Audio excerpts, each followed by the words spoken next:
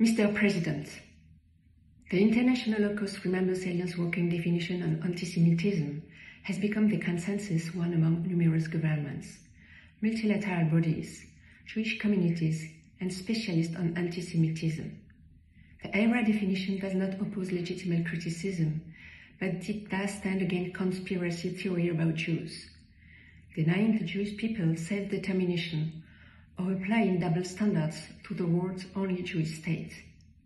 Yet, in addition to far more focus on condemnation of Israel by this Council than any other country, this body's latest special mechanism on Israel, the so-called Commission of Inquiry, is comprised exclusively of members with public, pre-existing position against Israel.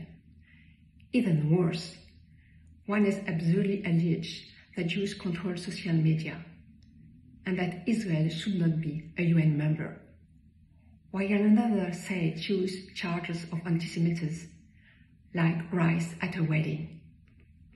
If this were directed at another marginalized minority or another UN member, would it be tolerated?